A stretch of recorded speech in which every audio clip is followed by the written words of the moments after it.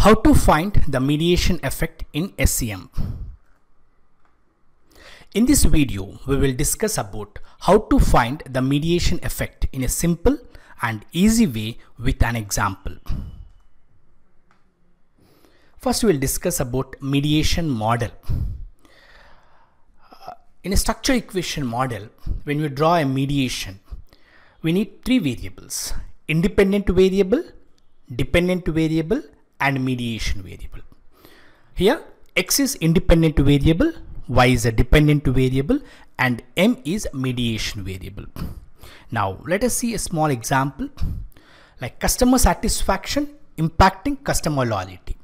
Customer satisfaction is independent variable, customer loyalty is dependent variable, and trust is mediating. When we draw this model, we want to investigate, we want to research how much is a trust mediating between satisfaction and loyalty. Satisfaction will have impact on loyalty, but if trust is there, how much effect the trust is having between customer satisfaction and loyalty? This is what we call as a mediation model. Now let us represent with x, y, and m for convenience purpose. X is independent variable, y is a dependent variable, and m is mediation variable.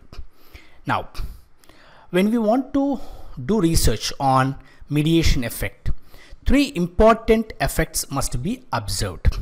The first effect is direct effect. Direct effect of x on y must be first observed. How much is the effect the independent variable is having on the dependent variable. Second important observation is indirect effect. How much is x impacting y through m? This is called as indirect effect. Here only we will come to know how much is the mediating variable impacting between x and y. This is indirect effect. And third effect is total effect. Total effect of x impacting y. How much impact x is having on y as a total. So direct effect, indirect effect, and total effect must be observed in the model. Now we'll take first example. In this example, three variables x, y, and m are taken. The data is loaded into required software. You can use SPSS AMOS or you can use Smart PLS also. Once the data is loaded, as usual, you run the model and check the significance, that is model fit. In both cases, you can check the model fit. In AMOS or in Smart PL also, you can check the model fit. Once the model is fit, now come to the model and check the first important thing is direct effect. When I have taken some data and I have run the model, I got the direct effect of x on y is 0.725 and it is p-value 0.001. When p-value is less than 0.05, then the impact is significant at a 95% confidence interval. So p-value must be always less than 0.05, then only the impact is significant. So direct effect I got as 0.725, which is significant. And second observation is indirect effect. Indirect effect of x on y through m is 0.214. This is also significant. The p-value is 0.021, which is less than 0.05. So this is significant. Third observation is total effect. Total effect is 0.939. This is also significant. So direct effect is significant, indirect effect is also significant, and total effect is also significant. It means that, see, total is 0.939. In the presence of the mediation variable, the direct effect is reduced. How much it came?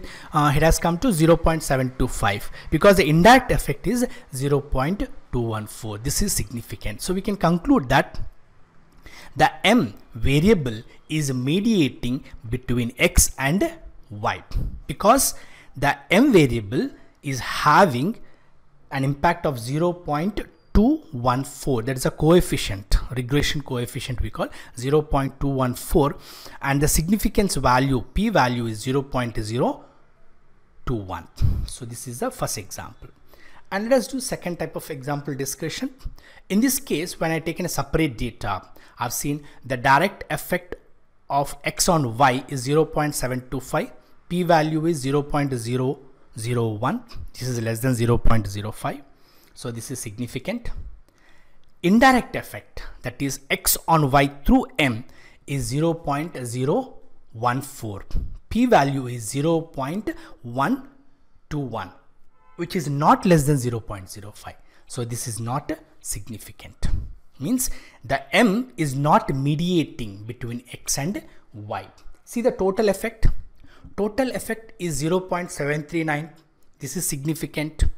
So total effect is nearly equal to direct effect. That is, the mediation variable is not significant. So we can conclude that the mediation variable m is not mediating between x and y, not mediating significantly. Why? Because the p value of indirect effect is 0.0121, which is not significant. So this is the important observation.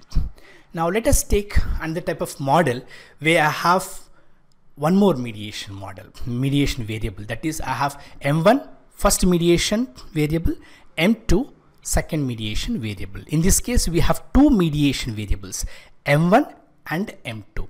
Now let us discuss, when you have two mediation variables, how to do the analysis. Now first thing is, find the direct effect. Take the data, do the model fit. Once required model fit is achieved, then check the direct effect, x on y. Next, observe specific indirect effect, that is x impacting y through m1. This is called specific indirect effect. When you have only one mediation model, you will be having indirect effect only. But when you have more than one, then you must see what is a specific indirect effect, that is x impacting y through that particular mediation variable. Now this is specific indirect effect of x on y through m1. Next is specific indirect effect of x on y through m2. And the next one is total indirect effect. X is going to impact y directly and indirectly. And this indirect has now become specific between m1 as one indirect effect and through m2 as another indirect effect. And you must even observe what is the total effect of x on y. So these observations must be done: direct effect, specific indirect effect of x on y through m1, specific indirect effect of x on y through m2, total indirect effect of x on y, and total effect of x on y. I've taken some data and did this analysis. I got direct effect of x on y is 0.165, and this is significant because p value is 0.00, which is less than 0.05. And when I observed specific indirect effect of x on y through m1 is 0.209, and this is significant. And third observation, specific indirect effect of x on y through m2 is 0.217. P value is 0.000, which is less than 0.05. So this is also significant. Now we can understand direct effect is 0.165 and indirect effect specific from m1 is 0.209, through m2 is 0.217. And total indirect effect will be the sum of the two specific indirect effects, that is 0.426, and this is also significant. And you can see total effect is 0.591 and the p value is 0.000. Now you want to comment whether m1 is significant or not. Just see the significant value. So m1 indirect effect is how much? 0.209 and significant. So we can conclude that m1 is mediating between x and y. In the same way, we can comment for M2 also. The mediation variable M2 is also significant. So we can say that M2 is significantly mediating between X and Y. So when you have more than one mediation variable, you must check specific indirect effect. And when you have only one mediation variable, you must check only indirect effect. I think this explanation is clear. Right. Now in this example, both M1 M2 are having significant mediation effect between X and Y. Now let us see an example, another example. Here I have one more third mediation variable, that is M3. But M3 is not directly between X and Y. You can see X to M3, M3 to M2, and it is going to Y. Now how you are going to find the mediation effect of M3 in the model? Do the analysis for this. Think, write your opinion in the comment box below. Thank you.